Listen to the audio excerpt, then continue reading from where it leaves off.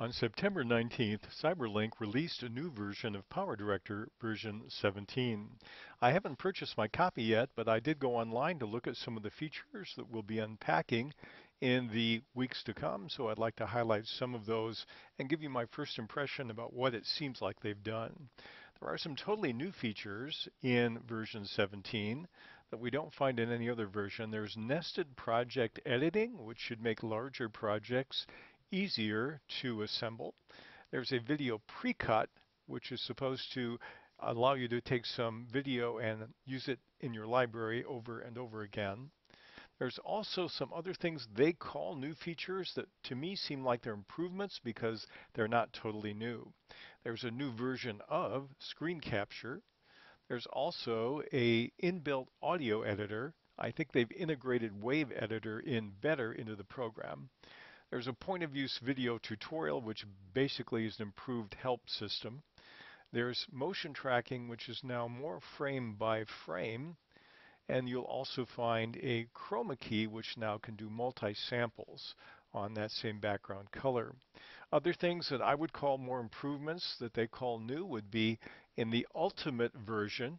You get Wedding and Holiday Pack 9, you get Content Pack Premium version 4 now, and bonus background music and sound.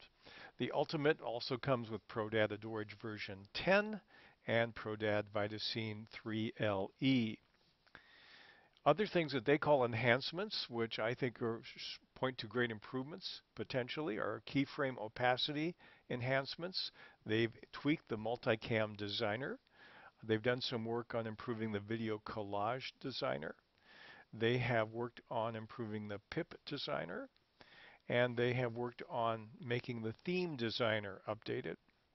They also, in their promotions, say that in version 17, the mask designer is improved and the title designer as well. They also offer a version of Paint Designer, which is newer, and a improvement in the subtitle room, as well as an improvement in the 360 video stabilizer. The last enhancement that they have on their list is Dolby and DTS 5.1 import and export. As I overview what it seems like they're offering in the new version, it seems much more evolutionary than revolutionary, and that's not necessarily bad, but in the weeks to come we'll look at the features.